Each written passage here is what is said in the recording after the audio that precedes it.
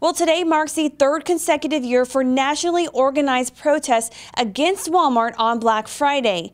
Organizers are calling on the world's largest retailer to provide better pay and treat their employees with dignity.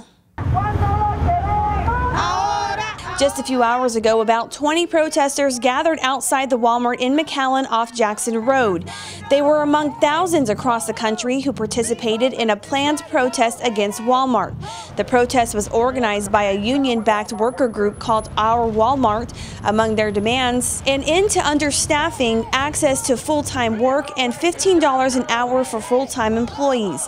While the majority of these protesters here in McAllen do not work for Walmart, they say they came out in support of those that do.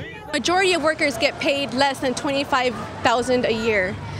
This is coming from one of the world's richest corporations. Protesters across the country tweeted using the hashtag Walmart Strikers. Many of the tweets showed large crowds at Walmarts in D.C., Los Angeles, and Pittsburgh. At some Walmarts, employees on strike blocked intersections, risking arrest, and even sat down inside of Walmarts holding signs saying they are on strike.